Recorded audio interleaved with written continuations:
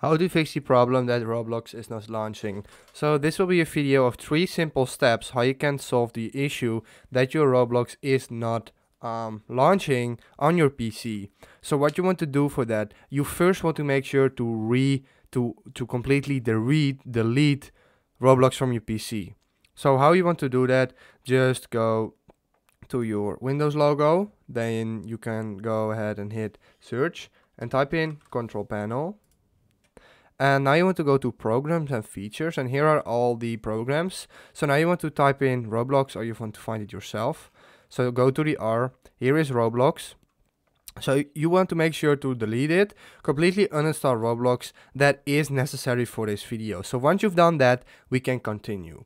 After you have done that, you have completely removed it, you have to go to the search bar again and type in CMD. This is a command prompt, and now you want to type in cd app data /local and hit enter. Then you get this. Now you want to type in rm dir /s Roblox, just like that. And now it says, are you sure? Yes.